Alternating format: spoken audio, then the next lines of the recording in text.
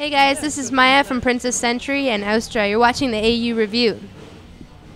Well, welcome back to South by Southwest. Thanks. It's nice to be here alone. It's your first time performing here under your current guise? Yes, it's called Princess Century, and it's my secret solo project that I'm about to unleash into the universe. How long have you been working on it? Well, it's always been like my Austra. It's like all the stuff I'm not allowed to do with Austra, and I do in my bedroom secretly, you know. So I've been doing it pretty much for the last like 6 years, but now I'm kind of taking it a bit more seriously because, you know, we had some time off, and I was like, what should I do? Maybe I'll just like write my own stuff, and you know, don't worry, everything's cool with Austra, everything's going well, and we're still together. Oh, thank God. No drama, but you know, we're all kind of like doing our own stuff a little bit. So, yeah. Well, it's important to facilitate your own creative endeavors if there's things that you want to do that don't quite fit into that mold. Exactly. I mean, it's like, you know, there's all this stuff that Austra has happening, but then the stuff that I'm doing with my solo project doesn't quite fit. So, you know, I'm not just going to toss it in the can. Well, I'd hope not. No. So what can we expect from it? What's okay. what taste can you give us? Well, it's definitely dancier. I don't sing, I don't dance, I don't like have really a show that is that engaging. I'm not really selling it very well. Basically, it's like all instrumental music, and I play a lot of it live, and a lot of it has to do with improvisation. So every show is a little bit different. And for example, today I'm doing an in-store at a record shop called End of an Ear here in Austin, and I'm just going to completely improvise for an hour. So I hope that people can just, you know, I want to create like an ambiance that's a bit more relaxing, and I don't know. We'll see what happens. I'm figuring this out, you know, at the same time, which is really exciting. It's exciting to have an opportunity to do that, because I imagine now with Austra, like everything is pretty much like, okay, you've got to play these songs. Yeah. And I mean, it's a very different type of project because, you know, like there's just more people involved, so you have to have some sort of structure. Whereas when I'm alone, I can do whatever the hell I want. It's the luxury and the curse of, you know, getting some popularity behind you, I suppose. Yeah. There's expectations when then you Don't go worry. away from that. Austra still has lots of unexpected moments. I have lots no doubt. of weird things happening. I've absolutely no doubt. So tell me a little bit about you're doing some shows at South by, and then you know, what's kind of the rest of the year holding for you?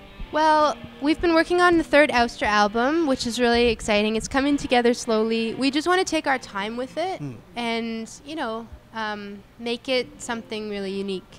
And we're going to meet up in April and start practicing our new stuff.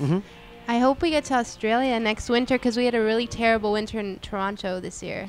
And It looked so cold. I am done. Like, honestly, I'm done. I'm coming to Australia with or without the band. Well, you've got a couple of projects to choose from now. Yeah.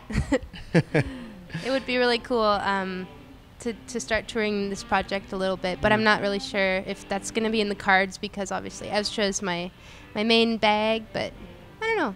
We'll see. There's a lot of things moving and changing right now for me, so I don't know. We'll see what happens. That's really exciting, though. Yeah. It's got to be exciting. I'm very excited, and also this Friday there's a crazy there's going to be a storm here in Austin. Do you know about this? This is what we hear. So I think that Friday there's a supermoon, there's a solar eclipse, and a huge storm, and some other cosmic shit. So be careful. Are you going to be putting together like a 12-hour end of the world performance? Yes. I have already thought about this. I'm playing at 1 in the morning on the 20th, so technically the 21st. Yep. And I'm just going to like make a slam crazy cosmic set. Literally cosmic. Yeah. Just blend in with the cosmos. We got to do something, right?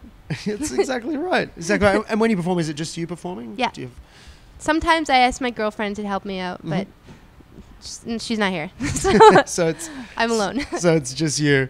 And what we hear, so you know, you say you go play for an hour, you kind of improvise. Does that reflect kind of your production process for the record, or is it a lot more? No, everything was completely like press record, and then kind of like, okay, that was good. Let's put it on the record. I mean, there was tweaking after the fact, but all of the creation of every track was really an improvisation. And then, you know, there's some editing, but I tried to really embrace the idea of like being in the moment with this music. So I hope people like it.